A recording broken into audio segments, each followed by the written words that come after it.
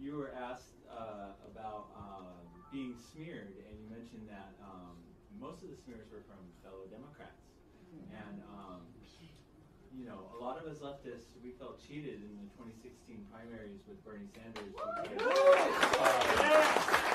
Because you know, there was rampant election fraud and voter disenfranchisement, and clearly, you know, yeah, it's really raw for us, and we're afraid that it's going to happen again this next year.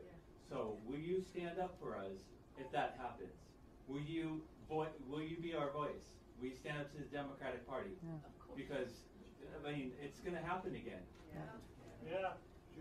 I know you can't say much. I know you have like no, look. Design and stuff. You can't like. No.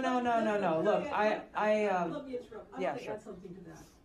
As the head of the Malibu Democratic Club, a lot of what we've been working on in the last year and a half is to bring our Democrats together. Yeah. And we know we can't win unless our Democrats come together. And I'd like to think in Malibu, we're very passionate in Malibu, whether it's a local issue or a national issue. And we used to think that if you opposed us on one issue, you were the enemy. We finally figured out that vigorous debate's good for our country. That's right. Yes.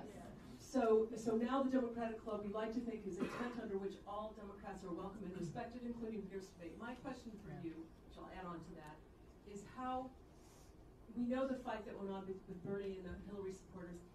How would you help Democrats come together this time? So you can answer both questions at the same time. Sure. By coming together around the issues that we care about.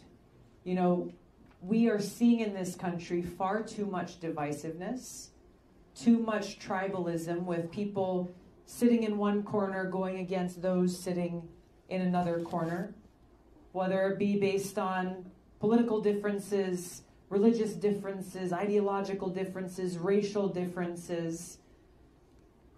The issues that we're talking about affect us all.